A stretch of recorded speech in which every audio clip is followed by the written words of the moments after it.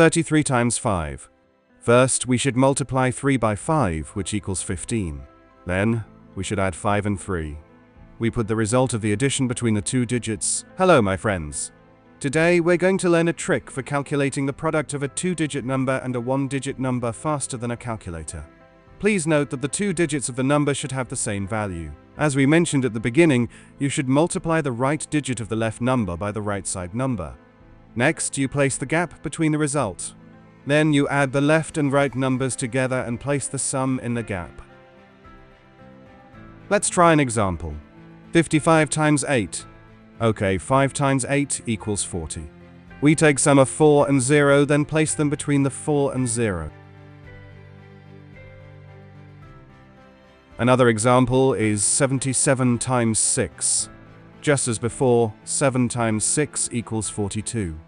Add 4 and 2, and you get 462.